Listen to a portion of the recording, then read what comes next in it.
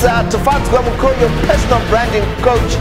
And today I was thinking about Mazuli Mapatok. You remember those days, guys?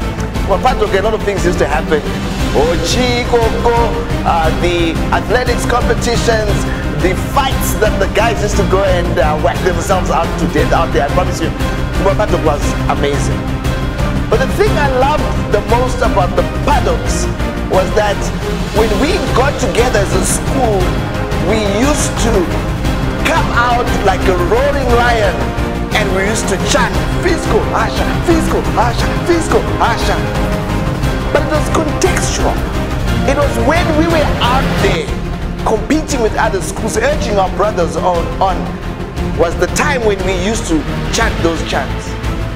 I hope in your families you are not being a Asha towards Wanamai Guru and all of that, because your personal brand has to be governed by context. There are certain things that you cannot do because they are not appropriate for a particular context. So what am I saying today as we continue on this journey on the seas of personal branding? Put your personal brand into context. As a speaker, given a microphone, I will do whatever it is that I can to grab it and to speak. But there are certain instances that I do not have to speak. I have to be a part of an audience.